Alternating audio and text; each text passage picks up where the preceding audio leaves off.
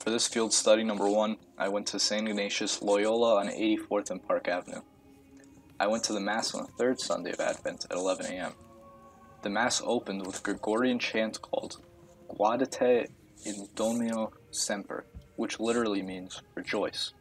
The priest elaborated on this and explained that while there are many things to be glum about, God will always be there for us, which is why we should rejoice.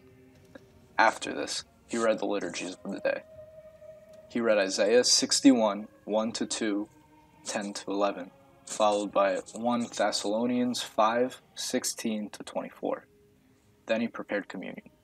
Mostly everyone went up to receive, while the choir sung the chants I'm currently talking over.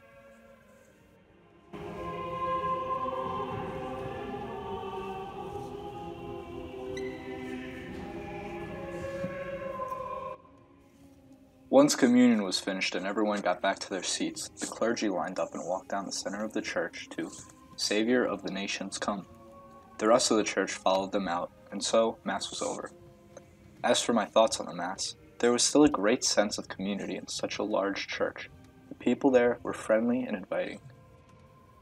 I thought the service was nice too. The church was beautiful and the choir sang very well. The priest even had a great lecture on overcoming adversity. Although the service was pretty standard, it was enjoyable nonetheless.